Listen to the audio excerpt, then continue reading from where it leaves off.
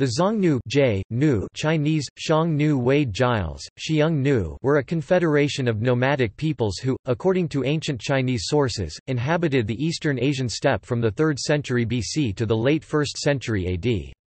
Chinese sources report that Modu Chanyu, the supreme leader after 209 BC, founded the Xiongnu Empire. After their previous overlords, the Yuji, migrated into Central Asia during the 2nd century BC. The Xiongnu became a dominant power on the steppes of northeast Central Asia, centered on an area known later as Mongolia. The Xiongnu were also active in areas now part of Siberia, Inner Mongolia, Gansu, and Xinjiang. Their relations with adjacent Chinese dynasties to the southeast were complex, with repeated periods of conflict and intrigue, alternating with exchanges of tribute, trade, and marriage treaties. Attempts to identify the Xiongnu with later groups of the western Eurasian steppe remain controversial. Scythians and Sarmatians were concurrently to the west. The identity of the ethnic core of Xiongnu has been a subject of varied hypotheses, because only a few words, mainly titles and personal names, were preserved in the Chinese sources. The name Xiongnu may be cognate with that of the Huns or the Hunna, although this is disputed.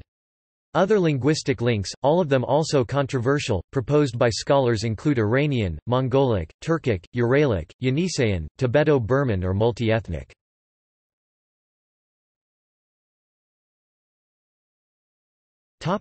History.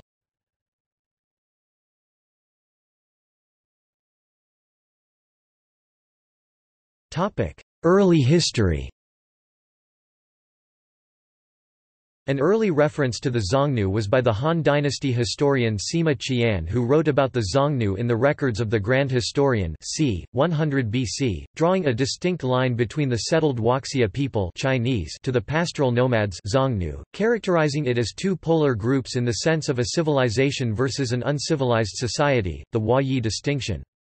Pre-Han sources often classified the Xiongnu as a Hu people, which was a blanket term for nomadic people in general. It only became an ethnonym for the Xiongnu during the Han. Ancient China often came in contact with the Shenyan and the Shirong nomadic peoples.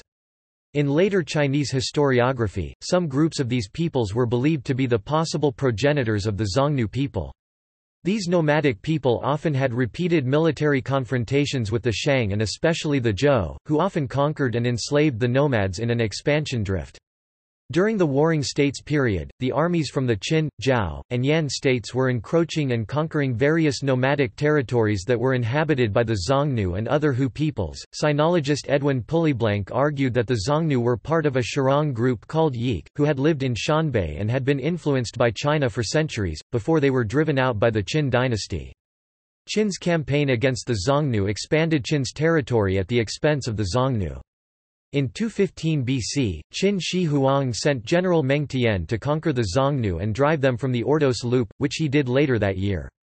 After the catastrophic defeat at the hands of Meng Tian, the Xiongnu leader Tumen was forced to flee far into the Mongolian plateau. The Qin Empire became a threat to the Xiongnu, which ultimately led to the reorganization of the many tribes into a confederacy.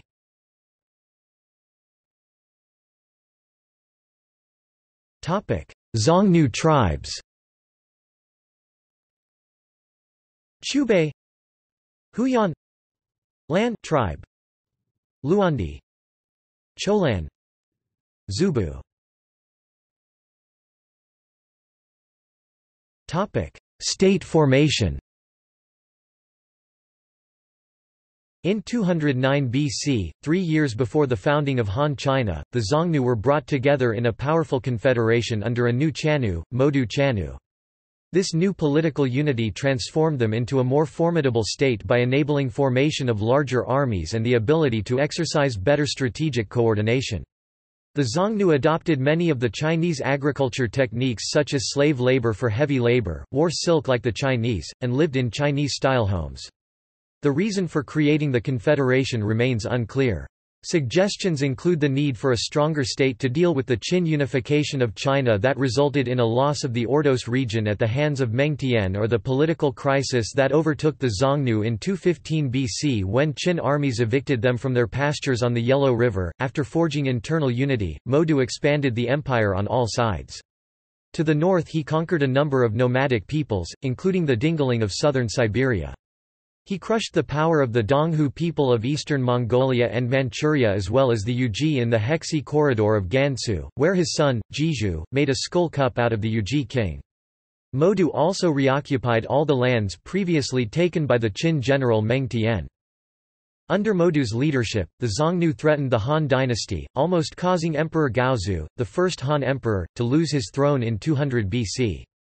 By the time of Modu's death in 174 BC, the Xiongnu had driven the Yuji from the Hexi corridor, killing the Yuji king in the process and asserting their presence in the western regions. The Xiongnu were recognized as the most prominent of the nomads bordering the Chinese Han Empire, and during early relations between the Xiongnu and the Han, the former held the balance of power. According to the Book of Han, later quoted in Duan Chengxi's 9th-century miscellaneous morsels from Yuyang. Also, according to the Han Shu, Wang Wu and others were sent as envoys to pay a visit to the Xiongnu. According to the customs of the Xiongnu, if the Han envoys did not remove their tallies of authority, and if they did not allow their faces to be tattooed, they could not gain entrance into the yurts. Wang Wu and his company removed their tallies, submitted to tattoo, and thus gained entry. The Xiongnu looked upon them very highly. Xiongnu hierarchy. After Modu, later leaders formed a dualistic system of political organization with the left and right branches of the Xiongnu divided on a regional basis. The Qianu or Xiongnu, a ruler equivalent to the Emperor of China, exercised direct authority over the central territory. Longcheng, Longsheung near the Orkhon inscriptions in modern Mongolia, became the annual meeting place and served as the Xiongnu capital. The ruler of the Xiongnu was called the Qianu. Under him were the Tuqi kings. The Tuqi king of the left was normally the heir presumptive. Next lower in the hierarchy came more officials in pairs of left and right, the Guli, the army commanders, the great governors, the Donghu and the Guda. Beneath them came the commanders of detachments of 1,000, of 100, and of 10 men. This nation of nomads, a people on the march, was organized like an army. Yap, apparently describing the early period, places the Qianu's main camp north of Shaanxi with the Tuqi king of the left holding the area north of Beijing and the Tuqi king of the right holding the Ordos Loop area as far as Gansu. Gruset, probably describing the situation after the Xiongnu had been driven north, places the Qianu on the upper Orkhon River near where Genghis Khan would later establish his capital of Karakoram. The Tuqi king of the left lived in the east, probably on the High Karelin River. The Tuqi king of the right lived in the west, perhaps near present-day Uliastai in the Kongai Mountains.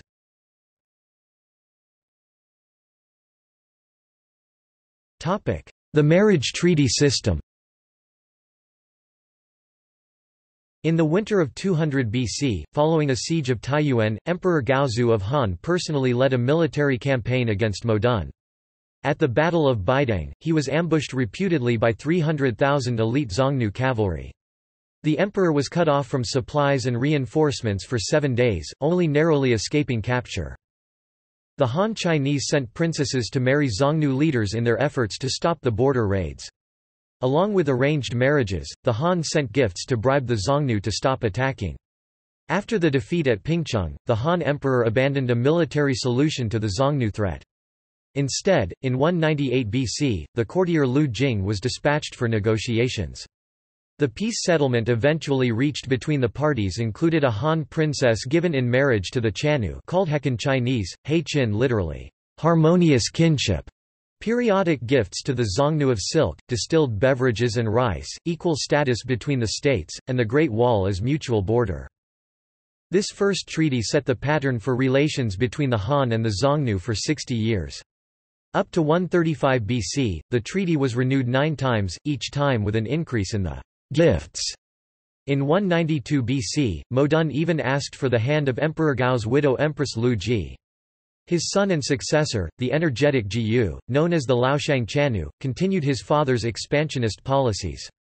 Laoshang succeeded in negotiating with Emperor Wen terms for the maintenance of a large-scale government-sponsored market system.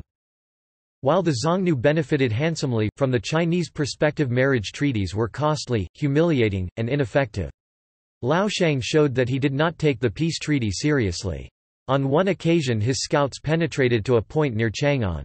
In 166 BC he personally led 140,000 cavalry to invade Anding, reaching as far as the imperial retreat at Yang. In 158 BC, his successor sent 30,000 cavalry to attack Shangdang and another 30,000 to Yunjiang. The Xiongnu also practiced marriage alliances with Han dynasty officers and officials who defected to their side. The older sister of the Xiongnu, the Xiongnu ruler, was married to the Xiongnu general Zhao Xin, the Marquis of Shi, who was serving the Han dynasty. The daughter of the Xiongnu was married to the Han Chinese general Li Ling after he surrendered and defected. The Yenisei Kyrgyz Khagans claimed descent from Li Ling. Another Han Chinese general who defected to the Xiongnu was Li Guangli, who also married a daughter of the Xiongnu. When the Eastern Jin dynasty ended, the Shenbei Northern Wei received the Han Chinese Jin prince Sima Chuji Sima Chuji as a refugee. A Northern Wei Shenbei princess married Sima Chuji, giving birth to Sima Jinlong Sima Jinlong. Northern Liang Xiongnu king Juqu Mujian's daughter married Sima Jinlong.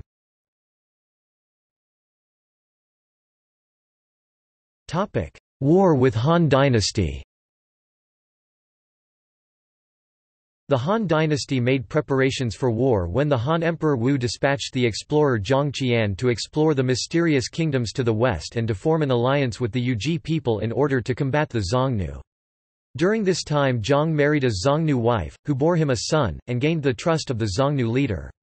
While Zhang Qian did not succeed in this mission, his reports of the West provided even greater incentive to counter the Xiongnu hold on westward routes out of China, and the Chinese prepared to mount a large-scale attack using the Northern Silk Road to move men and material. While Han China was making preparations for a military confrontation from the reign of Emperor Wen, the break did not come until 133 BC, following an abortive trap to ambush the Xiongnu at Meiyi.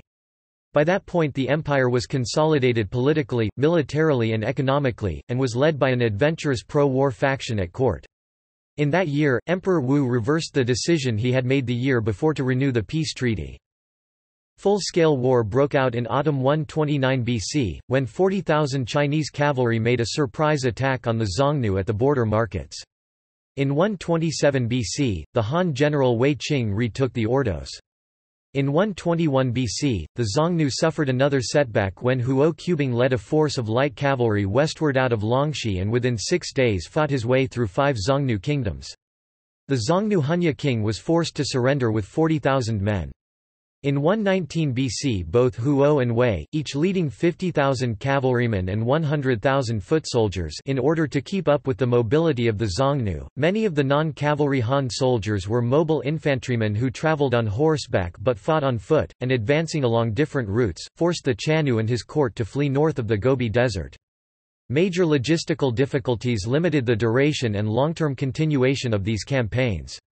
According to the analysis of Yan Yu, the difficulties were twofold.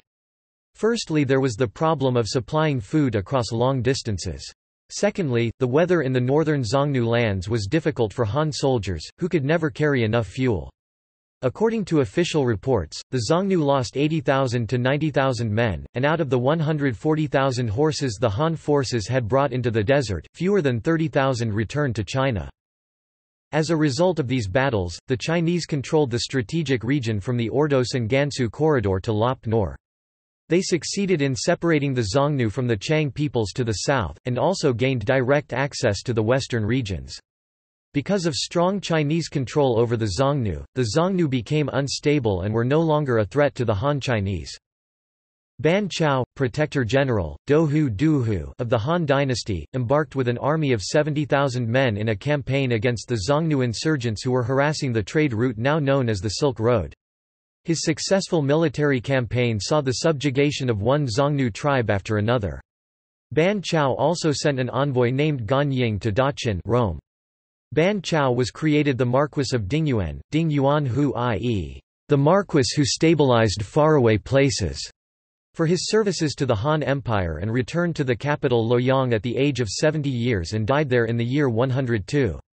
Following his death, the power of the Xiongnu in the western regions increased again, and the emperors of subsequent dynasties were never again able to reach so far to the west.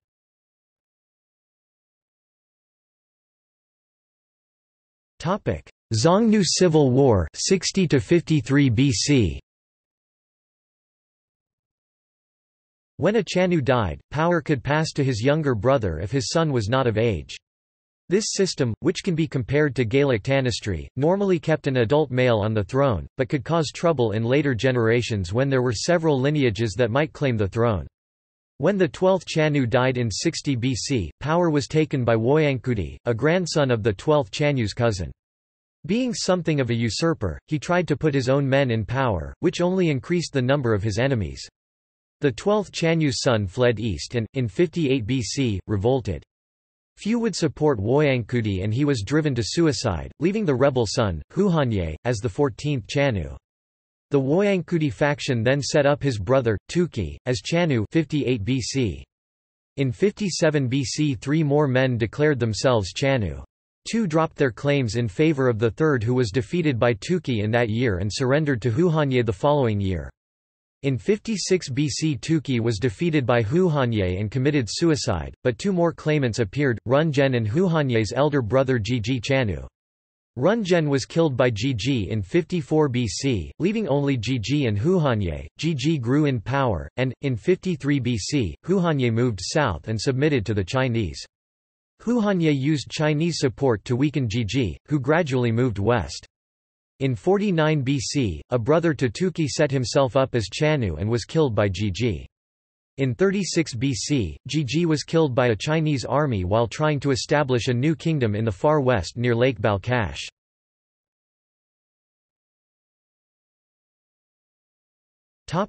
Tributary relations with the Han. In 53 BC Huhanye decided to enter into tributary relations with Han China. The original terms insisted on by the Han court were that, first, the Xiongnu or his representatives should come to the capital to pay homage, secondly, the Xiongnu should send a hostage prince, and thirdly, the Xiongnu should present tribute to the Han emperor. The political status of the Xiongnu in the Chinese world order was reduced from that of a brotherly state to that of an outer vassal. Wei Shane. During this period, however, the Xiongnu maintained political sovereignty and full territorial integrity. The Great Wall of China continued to serve as the line of demarcation between Han and Xiongnu. Huhanye sent his son, the wise king of the right, Shulujutang, to the Han court as hostage. In 51 BC he personally visited Chang'an to pay homage to the emperor on the Lunar New Year. In the same year, another envoy Jijushan was received at the Sweet Spring Palace in the northwest of modern Shaanxi. On the financial side, Huhanye was amply rewarded in large quantities of gold, cash, clothes, silk, horses and grain for his participation. Huhanye made 2 further homage trips, in 49 BC and 33 BC, with each one the imperial gifts were increased. On the last trip, Huhanye took the opportunity to ask to be allowed to become an imperial son-in-law.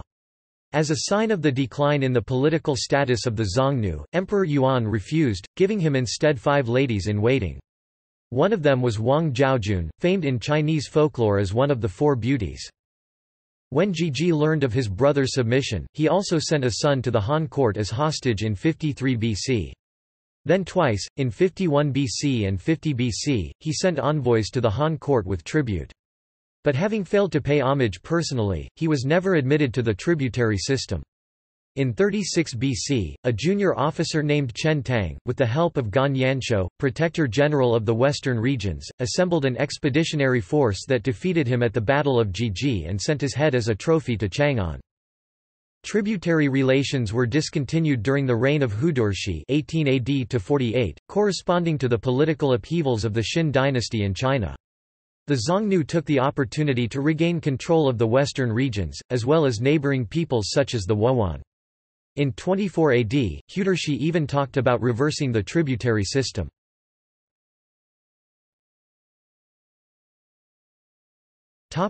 Southern Xiongnu and Northern Xiongnu. The Xiongnu's new power was met with a policy of appeasement by Emperor Guangwu. At the height of his power, Hudurshi even compared himself to his illustrious ancestor, Modu. Due to growing regionalism among the Xiongnu, however, Hudurshi was never able to establish unquestioned authority. In contravention of a principle of fraternal succession established by Huhanye, Hudurshi designated his son Punu as heir apparent. However, as the eldest son of the preceding Xiongnu, Bai the Rizhu king of the right, had a more legitimate claim. Consequently, Bai refused to attend the annual meeting at the Xiongnu's court. Nevertheless, in 46 AD, Punu ascended the throne. In 48 AD, a confederation of 8 Xiongnu tribes in Bai's power base in the south, with a military force totaling 40,000 to 50,000 men, seceded from Punu's kingdom and acclaimed Bai as Xiongnu. This kingdom became known as the Southern Xiongnu.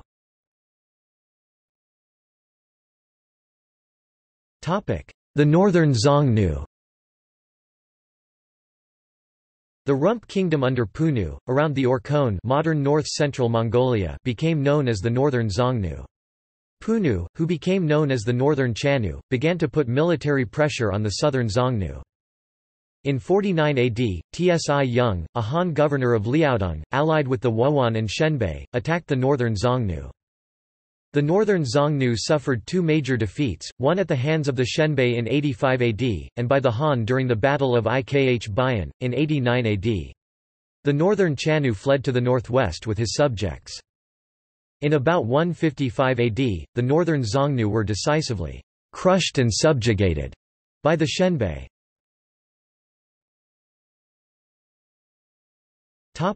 The Southern Xiongnu.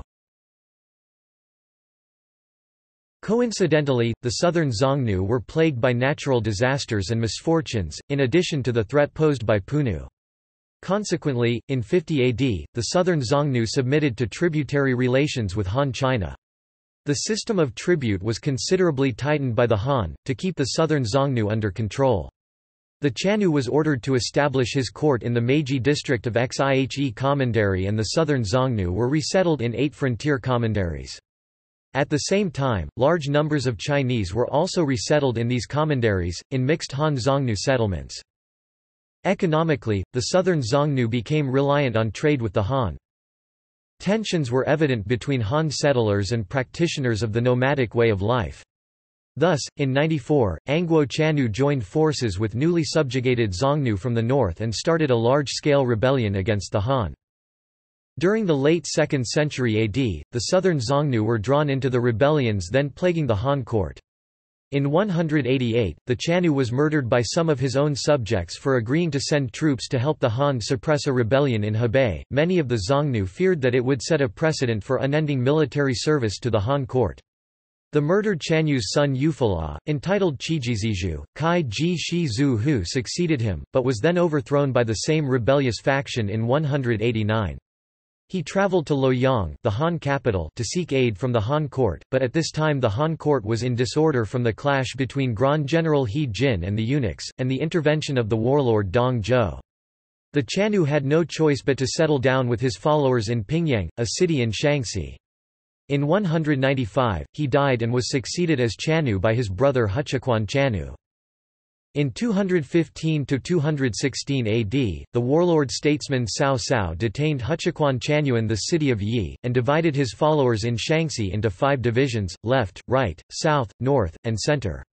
This was aimed at preventing the exiled Xiongnu in Shaanxi from engaging in rebellion, and also allowed Cao Cao to use the Xiongnu as auxiliaries in his cavalry. Later the Xiongnu aristocracy in Shaanxi changed their surname from Luanti to Lu for prestige reasons, claiming that they were related to the Han imperial clan through the old intermarriage policy. After Huqiquan, the Southern Xiongnu were partitioned into 5 local tribes. Each local chief was under the surveillance of a Chinese resident, while the Xiongnu was in semi-captivity at the imperial court.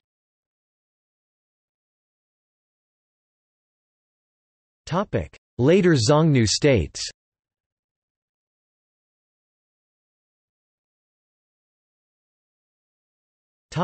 Former Zhao state 304 to 329.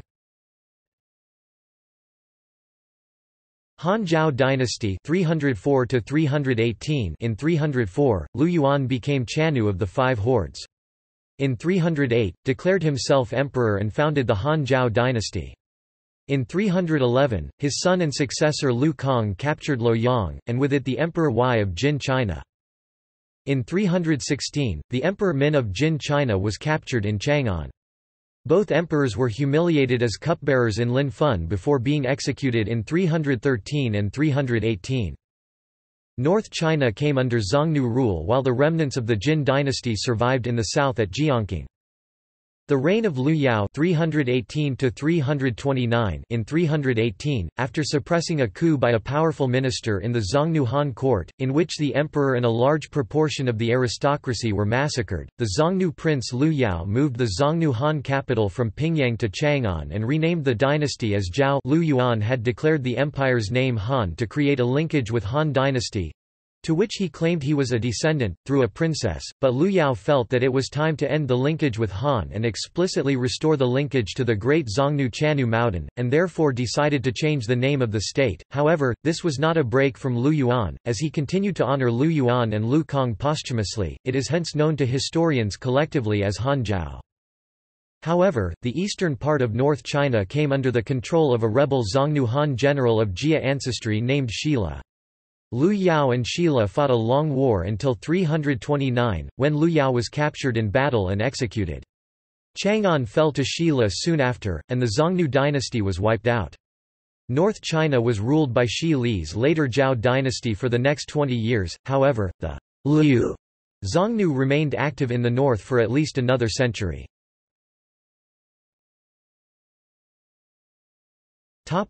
Tiefu and Xia 260 to 431. The northern Tiefu branch of the Xiongnu gained control of the Inner Mongolian region in the 10 years between the conquest of the Tuba Shenbei state of Dai by the former Qin Empire in 376, and its restoration in 386 as the Northern Wei. After 386, the Tiefu were gradually destroyed by or surrendered to the Tuba, with the submitting Tiefu becoming known as the Dugu. Lu Bobo, a surviving prince of the Tiefu, fled to the Ordos Loop, where he founded a state called the Xia, thus named because of the Xiongnu's supposed ancestry from the Xia dynasty, and changed his surname to Helian. The Helian Xia state was conquered by the Northern Wei in 428–31, and the Xiongnu thenceforth effectively ceased to play a major role in Chinese history, assimilating into the Shenbei and Han ethnicities. Tongwencheng, meaning "unite all nations," was the capital of the Xia 16 kingdoms, whose rulers claimed descent from Modu Qiannu. The ruined city was discovered in 1996 and the State Council designated it as a cultural relic under top state protection. The repair of the Yang'an platform, where Helian Bobo, emperor of the Da Xia regime, reviewed parading troops, has been finished and restoration on the 31-meter-tall turret follows. Juqu and Northern Liang 401 to 460. The Juqu were a branch of the Xiongnu. Their leader Juqu Mengxuan took over the northern Liang by overthrowing the former puppet ruler Duan Yi. By 439, the Juqu power was destroyed by the Northern Wei.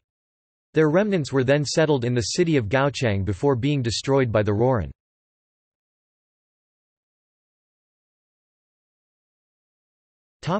Interpretation.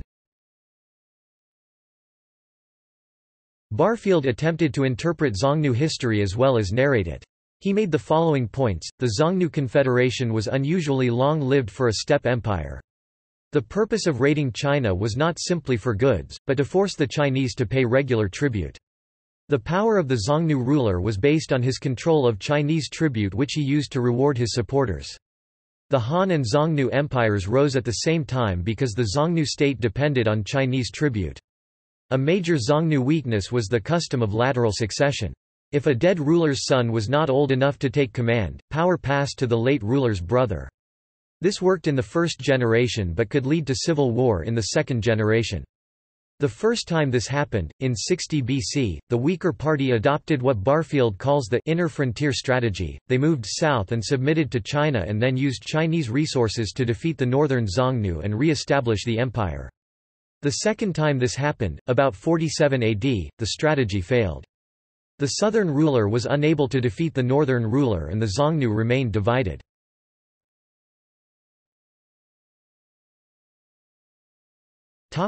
Theories regarding ethnolinguistic identity. The sound of the first Chinese character Xiong has been reconstructed as qo in Old Chinese. The Chinese name for the Xiongnu was a pejorative term in itself, as the characters have the meaning of fierce slave. The Chinese characters are pronounced as Xiongnu in modern Mandarin Chinese.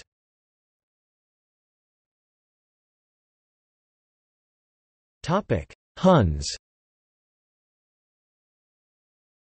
The supposed Old Chinese sound of the first character Xiong has a possible similarity with the name Hun in European languages. The second character Nu appears to have no parallel in Western terminology.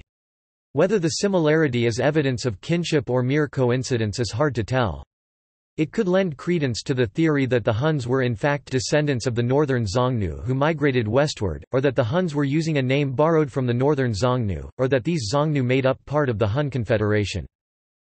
The Xiongnu-Hun hypothesis originated with the 18th-century French historian Joseph de Guines, who noticed that ancient Chinese scholars had referred to members of tribes associated with the Xiongnu by names similar to Hun, albeit with varying Chinese characters. Étienne de la Vaissière has shown that, in the Sogdian script used in the so-called Sogdian ancient letters, both the Xiongnu and Huns were referred to as Gamma Wn XWN, indicating that the two were synonymous. Although the theory that the Xiongnu were precursors of the Huns known later in Europe is now accepted by many scholars, it has yet to become a consensus view. The identification with the Huns may be either incorrect or an oversimplification, as would appear to be the case with a proto-Mongol people, the Rouran, who have sometimes been linked to the Avars of Central Europe.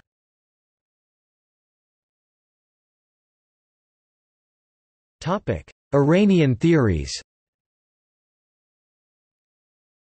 Harold Walter Bailey proposed an Iranian origin of the Xiongnu, recognizing all the earliest Xiongnu names of the 2nd century BC as being of the Iranian type. This theory is supported by Turkologist Henryk Jankowski. Central Asian scholar Christopher I Beckwith notes that the Xiongnu name could be a cognate of Scythian, Saka and Sogdia, corresponding to a name for northern Iranians. According to Beckwith, the Xiongnu could have contained a leading Iranian component when they started out, but more likely they had earlier been subjects of an Iranian people and learned from them the Iranian nomadic model. In the UNESCO published History of Civilizations of Central Asia, its editor János Harmata concludes that the royal tribes and kings of the Xiongnu bore Iranian names, that all Xiongnu words noted by the Chinese can be explained from a Scythian language, and that it is therefore clear that the majority of Xiongnu tribes spoke an Eastern Iranian language.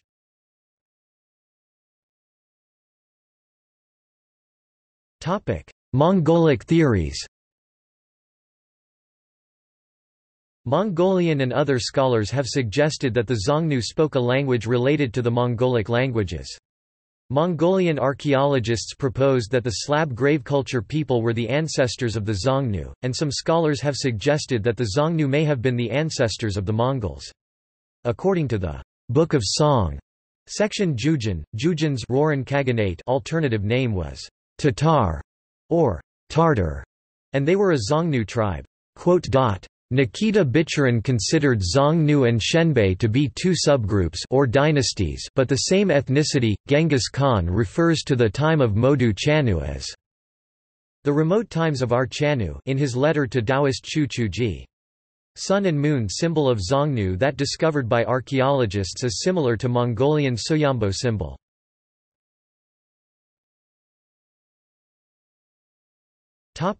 Turkic theories. Proponents of a Turkic language theory include E. H. Parker, Jean-Pierre Abel Remusat, Julius Klaproth, Karakichi Shiratori, Gustav John Ramsted, Anne-Marie von Gabain, and Omeljan Pritsak. Some sources say the ruling class was Proto-Turkic, while others suggest it was Proto-Hun. Craig Benjamin sees the Xiongnu as either Proto-Turks or Proto-Mongols who possibly spoke a language related to the Dingaling. Both the 7th-century Chinese history of the northern dynasties and the Book of Zhou, an inscription in the Sogdian language, report the Turks to be a subgroup of the Huns.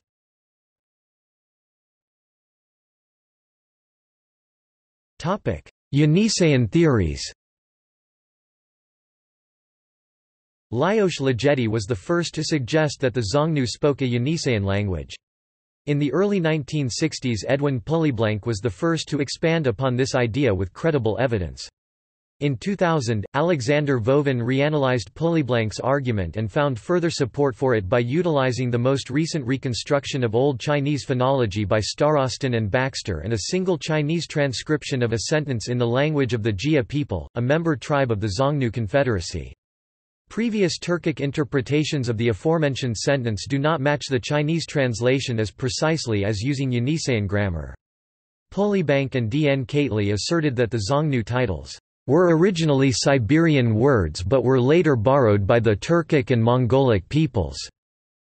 The Xiongnu language gave to the later Turkic and Mongolian empires a number of important culture words including Turkish Tangri, Mongolian Tengeri, was originally the Xiongnu word for heaven, Chungli Tha.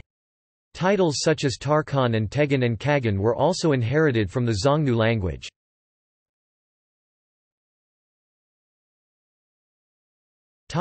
Multiple ethnicities. Since the early 19th century, a number of Western scholars have proposed a connection between various language families or subfamilies and the language or languages of the Xiongnu. Albert Terrien de Lacouperie considered them to be multi-component groups. Many scholars believe the Xiongnu Confederation was a mixture of different ethnolinguistic groups, and that their main language as represented in the Chinese sources and its relationships have not yet been satisfactorily determined. Kim rejects old racial theories or even ethnic affiliations in favor of the historical reality of these extensive, multi-ethnic, polyglot steppe empires.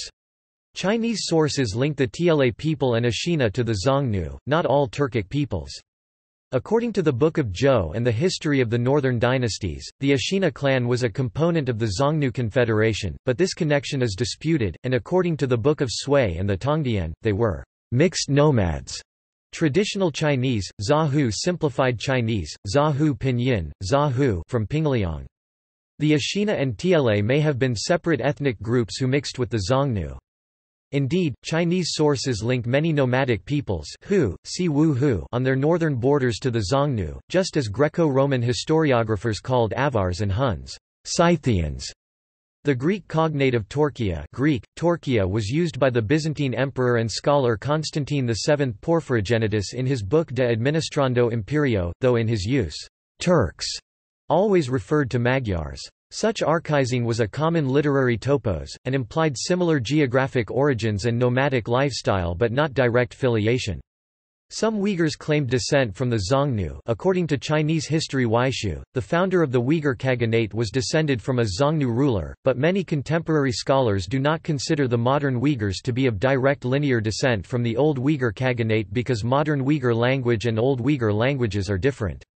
Rather, they consider them to be descendants of a number of people, one of them the ancient Uyghurs.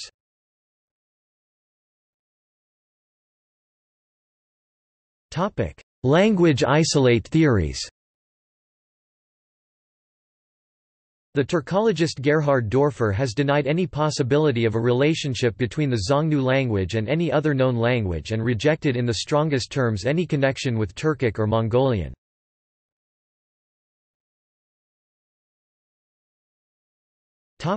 Archaeology and genetics. The original geographic location of the Xiongnu is disputed among steppe archaeologists. Since the 1960s, the geographic origin of the Xiongnu has attempted to be traced through an analysis of early Iron Age burial constructions. No region has been proven to have mortuary practices that clearly match that of the Xiongnu.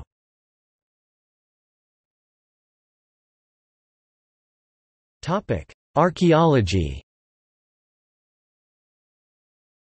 The political center of the Xiongnu state was in Mongolia, and almost all of the Xiongnu kings were buried in Mongolia. In the 1920s, Pyotr Kozlov's excavations of the royal tombs at the Noin Ula burial site in northern Mongolia that date to around the 1st century CE provided a glimpse into the lost world of the Xiongnu.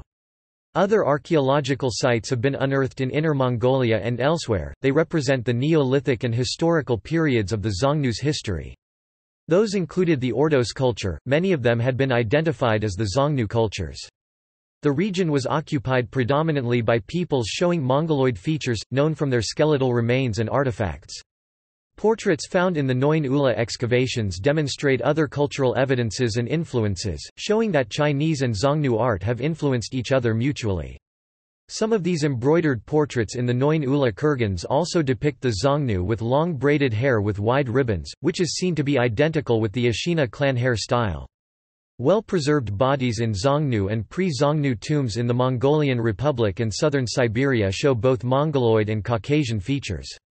Analysis of skeletal remains from sites attributed to the Xiongnu provides an identification of dolichocephalic Mongoloid, ethnically distinct from neighboring populations in present-day Mongolia.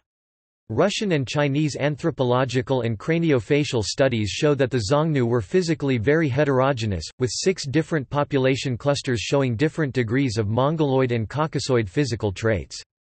These clusters point to significant cross-regional migrations both east to west and west to east that likely started in the Neolithic period and continued to the medieval Mongolian period. Presently, there exist 4 fully excavated and well-documented cemeteries, Ivolga, Direstui, Burkhan-Tolgoi, and Daudunzi. Additionally, thousands of tombs have been recorded in Transbaikalia and Mongolia. In addition to these, the Tamir I excavation site from a 2005 Silk Road Arkhanghai excavation project is the only Xiongnu cemetery in Mongolia to be fully mapped in scale. Tamir I was located on Tamiran Ulan Kashu, a prominent granitic outcrop near other cemeteries of the Neolithic, Bronze Age, and Mongol periods. Important finds at the site included a lacquer bowl, glass beads, and 3 TLV mirrors.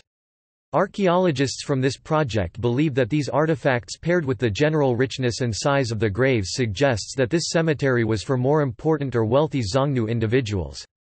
The TLV mirrors are of particular interest. 3 mirrors were acquired from 3 different graves at the site. The mirror found at feature 160 is believed to be a low-quality, local imitation of a Han mirror, while the whole mirror found at feature 100 and fragments of a mirror found at feature 109 are believed to belong to the classical TLV mirrors and date back to the Xin dynasty or the early to Middle Eastern Han period. The archaeologists have chosen to, for the most part, refrain from positing anything about Han-Xiongnu relations based on these particular mirrors. However, they were willing to mention the following: there is no clear indication of the ethnicity of this tomb occupant, but in a similar brick-chambered tomb of late Eastern Han period at the same cemetery, archaeologists discovered a bronze seal with the official title that the Han government bestowed upon the leader of the Xiongnu. The excavators suggested that these brick-chamber tombs all belong to the Xiongnu. Qinghai 1993. Classifications of these burial sites make distinction between 2 prevailing type of burials. 1. Monumental ramped terrace tombs which are often flanked by smaller satellite burials, and 2. Circular or ring burials. Some scholars consider this a division between elite graves and commoner graves. Other scholars find this division too simplistic and not evocative of a true distinction because it shows ignorance of the nature of the mortuary investments and typically luxuriant burial assemblages, and does not account for the discovery of other lesser interments that do not qualify as either of these types.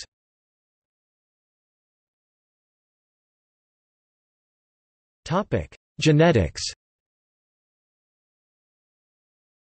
A majority 89% of the Xiongnu sequences can be classified as belonging to Asian haplogroups, and nearly 11% belong to European haplogroups. Over the past decade, Chinese archaeologists have published several reviews regarding the results of excavations in Xinjiang. They imply the Xiongnu's supreme ruling class. Particularly interesting are the tombs in the cemetery at Haiguliang, Xinjiang, the Black Goliang Cemetery, also known as the Summer Palace of the Xiongnu King, east of the Barkal Basin, near the city of Hami.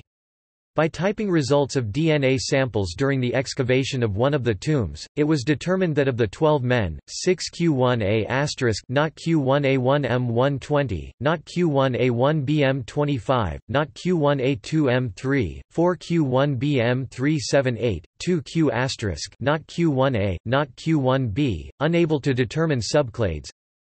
In a paper Lihongji 2012, the author analyzed the Y-DNAs of the ancient male samples from the 2nd or 1st century BCE cemetery at Haiguliang in Xinjiang, which is also believed to be the site of a summer palace for Xiongnu kings, which is east of the Barkal Basin and near the city of Hami.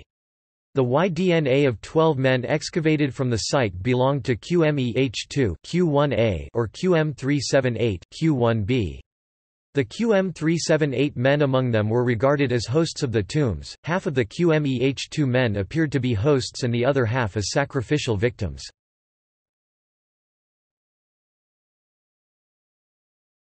Topic: Culture.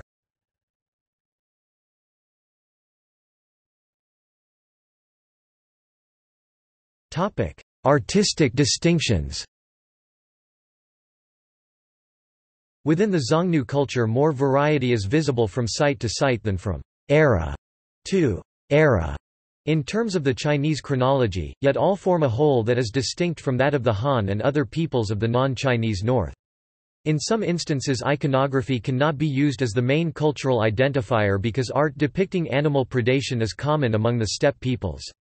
An example of animal predation associated with Xiongnu culture is a tiger carrying dead prey. We see a similar image in work from Maoqinggu, a site which is presumed to have been under Xiongnu political control but is still clearly non-Xiongnu. From Maoqinggu, we see the prey replaced by an extension of the tiger's foot. The work also depicts a lower level of execution. Maoqinggu work was executed in a rounder, less detailed style. In its broadest sense, Xiongnu iconography of animal predation include examples such as the gold headdress from Alushadeng and gold earrings with a turquoise and jade inlay discovered in Ziguban, Inner Mongolia. The gold headdress can be viewed, along with some other examples of Xiongnu art, from the external links at the bottom of this article. Xiongnu art is harder to distinguish from Saka or Scythian art. There was a similarity present in stylistic execution, but Xiongnu art and Saka art did often differ in terms of iconography. Saka art does not appear to have included predation scenes, especially with dead prey, or same animal combat. Additionally, Saka art included elements not common to Xiongnu iconography, such as a winged, horned horse. The two cultures also used two different bird heads. Xiongnu depictions of birds have a tendency to have a moderate eye and beak and have ears, while Saka birds have a pronounced eye and beak and no ears. Some scholars claim these differences are indicative of cultural differences. Scholar Sophia Karen Saras claims that Xiongnu images of animal predation, specifically tiger plus prey, is spiritual, representative of death and rebirth, and same animal combat is representative of the acquisition of or maintenance of power.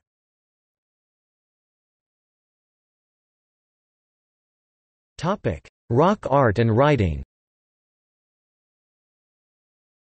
The rock art of the Yin and Helan Mountains is dated from the 9th millennium BC to the 19th century AD. It consists mainly of engraved signs petroglyphs and only minimally of painted images. Excavations conducted between 1924 and 1925 in the Noin Ula kurgans produced objects with over 20 carved characters, which were either identical or very similar to that of the runic letters of the Old Turkic alphabet discovered in the Orkhon Valley.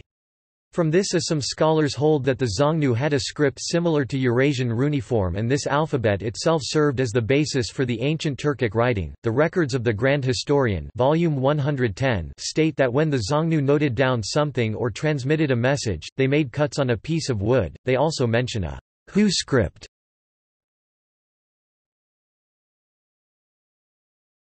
Topic: Diet. Xiongnu were a nomadic people. From their lifestyle of herding flocks and their horse trade with China, we can conclude that their diet consists mainly of mutton, horse meat and wild geese that were shot down.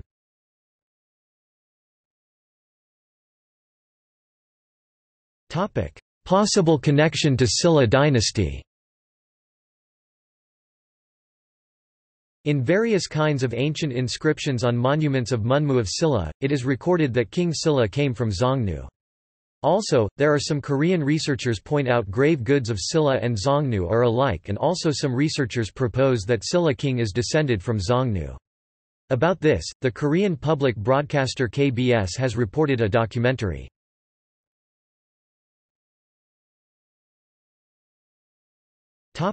See also: List of Xiongnu rulers, Chanius, Rulers family tree, Nomadic empire, Ethnic groups in Chinese history, History of the Han dynasty, Ban Yang, Zubu, Notes